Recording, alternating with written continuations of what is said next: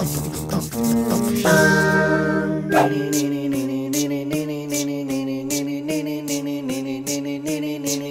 evildoers! Unhand those homemade movies, props, and costumes.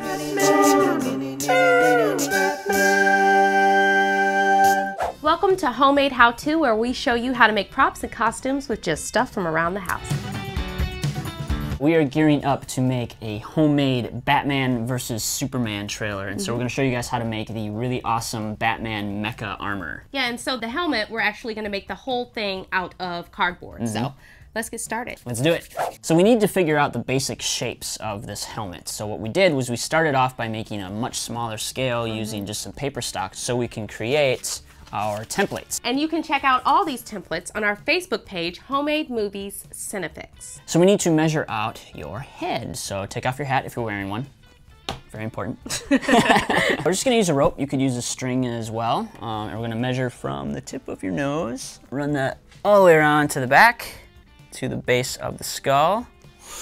Let's see how big my head is. 19 inches? That's not that bad. That's going to be the measurement for our front piece. Adjust the size of these images. Mine was 180%. When you're ready to print it out, change your printer settings to that same percentage. And every template gets the same percentage increase. So here we have our big templates. And to transfer the templates, we're using a piece of charcoal pencil, or you can just use a regular number 2 pencil. We'll flip over our template, shade along the lines of the template.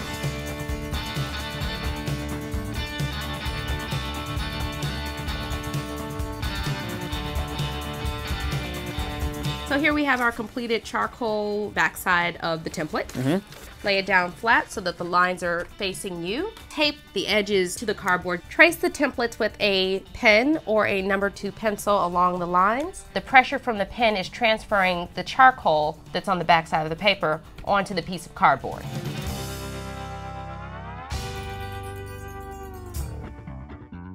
And make sure you label these so that you know which pieces are what. Use thinner cardboard for the eye inserts and the nose pieces. So here are all of our Batman helmet pieces. It's like a 3D Batman puzzle. Let's put this thing together. First, bend the front piece along the corrugation, but don't bend the earpieces. And glue the side pieces to kind of the temples of the front piece. Glue the cheek part to the side pieces. For the mouthpiece, we need to gauge how far down to attach to the rest of the helmet, so we're going to use actually the lower back piece, which is this piece that has kind of an angle to it. You'll notice that there is kind of a gap between the two pieces. So eyeball that, it's kind of a 1/2 inch gap, then you can attach the mouthpiece to the inside of the helmet. Then glue the other side.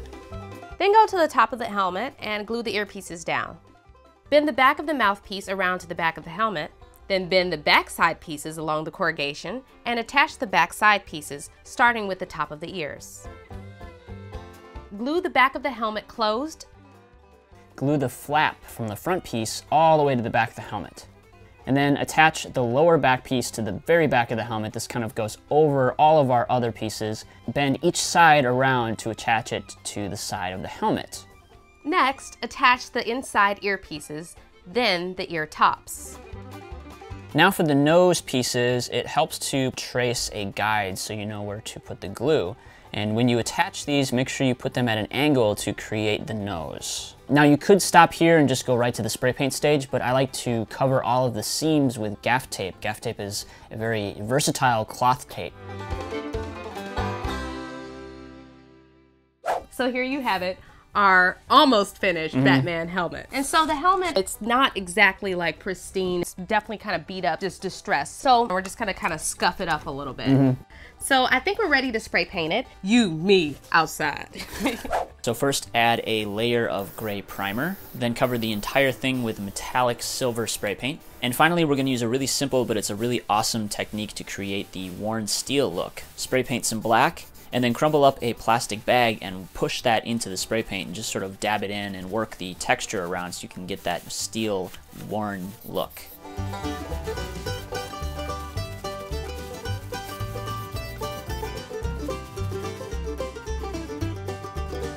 And then these eye inserts are going to be the only pieces that are going to be solid black, so spray paint those separately. So here's the helmet, looking pretty rad, nice and painted. But before we put on any of the details, we're gonna move on to the body. That's right, we've got pretty much mostly Tupperware. So Yeah. we've got small pieces. Smaller pieces. Some, what is this, a sand bucket? Yeah, sand buckets, sand scoops. Water jugs. And a dump truck.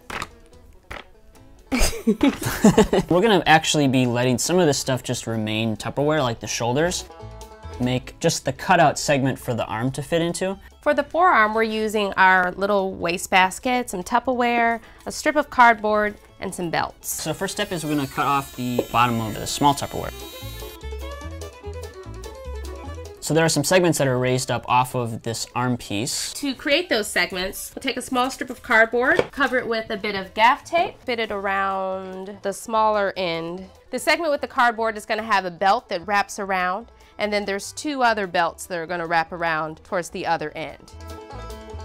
All right, so now we're gonna do the upper part of the forearm. We're gonna use a little trash can that we have. It starts off just below the elbow, and then it tapers up about halfway, and then continues all the way around. We are going to use the bottom of the forearm. We're gonna trace that to the bottom of the trash can and then cut that hole out.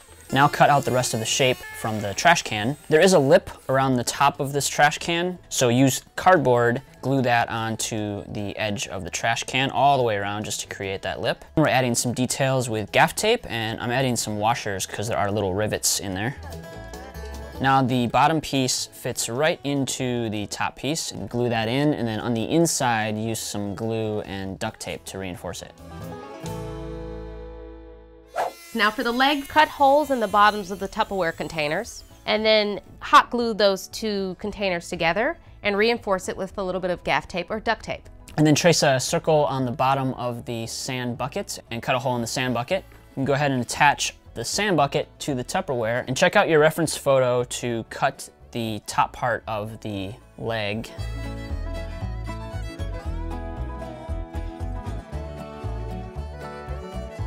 All right, here are the lower legs. So we're ready to move on to the thighs. For the top of the thigh, use a large Tupperware. Cut the bottom of the large Tupperware out. Take the rest of the sand bucket, trim off the tabs, cut the bucket down a seam, and fold it around so that it fits inside of the larger Tupperware container.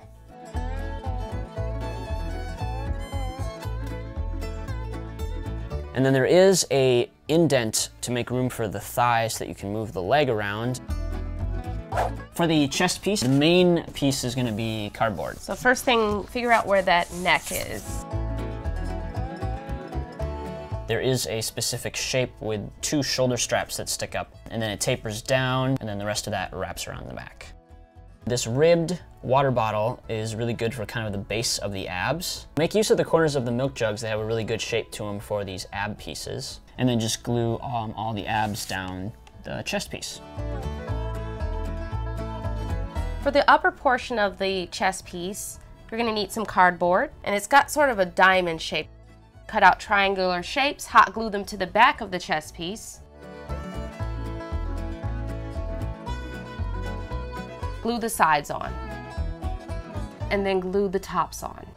Bianca's gonna wear this because we're gonna do the collar, which goes around the back of the head.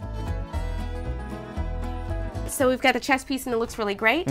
And Batman has these really cool hooks that attach to the cape, and that attaches to the chest piece. Yeah, and it looks so, like he can take the cape on and off. And for that, we're gonna utilize our luggage straps. Yep, attach one end of the clip right onto the chest piece, and then the other end is gonna go on the cape. That way we can pop the cape on and off. And the cape is a little bit more of a rugged material, so we found this black canvas.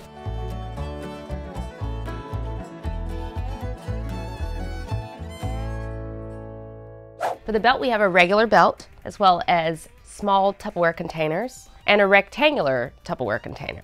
Cut the bottom off the rectangular Tupperware container, hot glue that to the belt, reinforce it with tape. We hot glued the tops of the small Tupperware containers on, and then hot glue 2 storage containers on each side of the rectangular piece. For the gloves, use a pair of black fabric gloves. The top of the hand has sort of a metal plate, and for that, use the sand shovels that we just so happen to get with our sand buckets. For the thumbs, grab a large chip clip, break it open, and hot glue that to the thumb. The fingers all have little plates over them. We found these tiny clips that are pretty awesome. We're taking these apart and gluing those right onto each of the digits.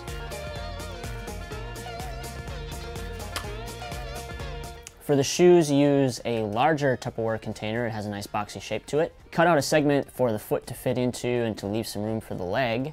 And then attach elastic around the back so that it will hold on to a shoe. There is kind of a metal strip along the top, so use a piece of cardboard and attach that to the tops. And there you have it. We are ready to put this whole thing together. And so for the base, we are using an old winter coat and then a pair of like snow pants.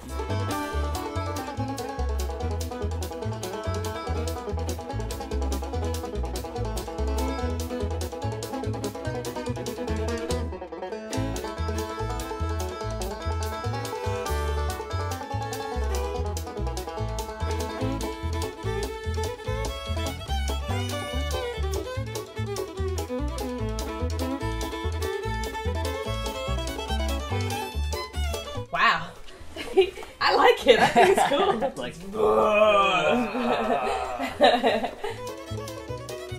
so we're gonna spray paint this? Yeah, let's spray paint it. All right, Take let's it do it. outside. The painting stage is the crucial step in making this look like a steel suit of armor.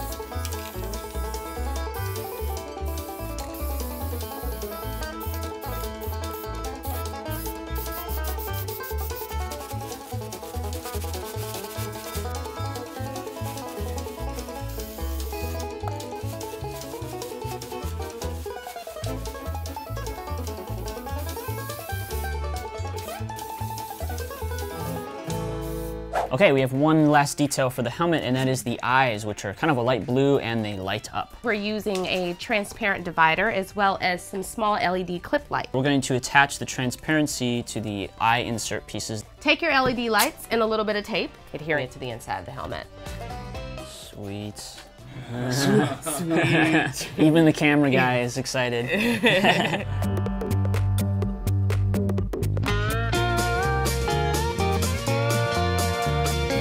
Okay, here we are, finished, all painted. Got all the Looking pretty details on, looks really great. Ready to go fight Superman now? The paint really makes it come together. It looks like brushed steel. It's Yeah, great. it's crazy how simple that technique was too. Going down, Superman. And that's how you make a homemade Batman Mecha Armor Suit. That's right, make sure to check us out on Facebook because you can download the templates to make this costume yourself. We're also on Instagram and Twitter. And be sure to come back in 2 weeks because we're going to be using this suit in our Batman vs. Superman trailer. So you want to subscribe to CineFix. Robot!